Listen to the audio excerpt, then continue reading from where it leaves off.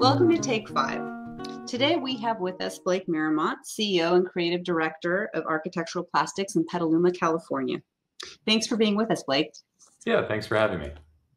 I picked this intro shot with today's focus, which is museum display cases, but you fabricate all sorts of applications with acrylic, don't you? Yeah, we make anything from art installations, cases, product displays, medical instruments, furniture, wine cellars out of acrylic, pretty much anything you can dream of, we make it.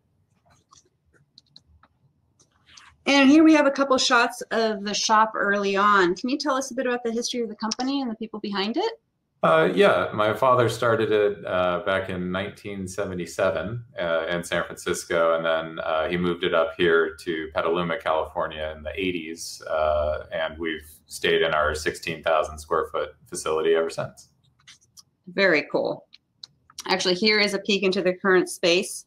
And you not only fabricate but sell sheets cut to size, right? Yeah, we do pretty much anything you can imagine out of Optium. We do cut to size, seamed panels, as well as the vitrines and box frames. Very cool. And what's the largest size acrylic that you carry that may not be a True View product? It's a 1/4 inch 91 by 150 inch sheet. And we can get bigger than that, we just don't stock them. Great. No, I get questions a lot about bigs, so I thought I'd ask. Yeah. One of the things you're famous for are the beautiful joins on your Optium Museum acrylic cases, as seen here in this box frame on a Takashi Murakami. Can you tell us a little bit about these? Yeah, we work with a lot of museums, all the major ones in San Francisco and several more throughout the country, but also high-end framers, private individuals, and corporate clients. This particular one we did for Andrew over at Small Works, which is a great high-end framer in San Francisco. But yeah, it was a fun piece, and we're pretty much making these, several of them, every single day. So it's a great common product. Fantastic. And you've also done a lot of work for the San Francisco International Airport and their extensive art collection. Are there specific considerations for works in such public high traffic areas?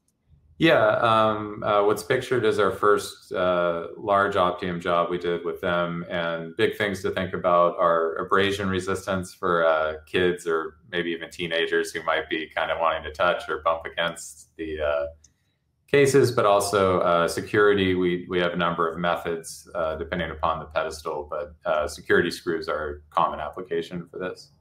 Right.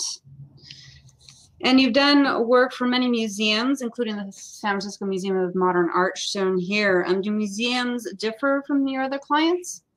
They do. They're all very particular, and they're all a little different. So in some applications, they'll want us to make bases or pedestals as well as the vitrines themselves.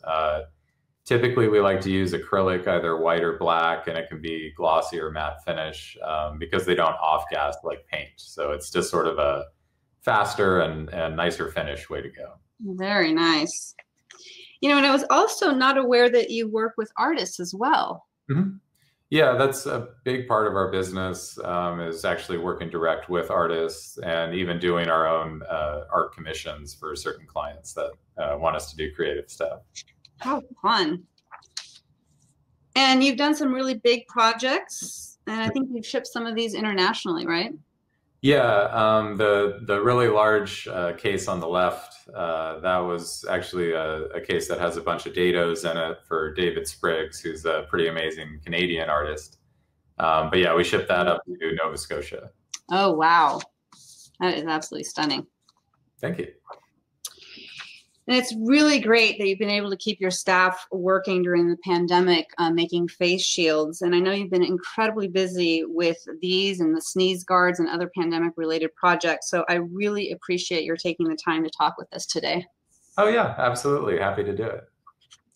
Well, I thought we'd leave with a shot of your wife and Architectural Plastics Chief Operating Officer, Virginia Miremont, wearing one of the shields. And stay safe out there.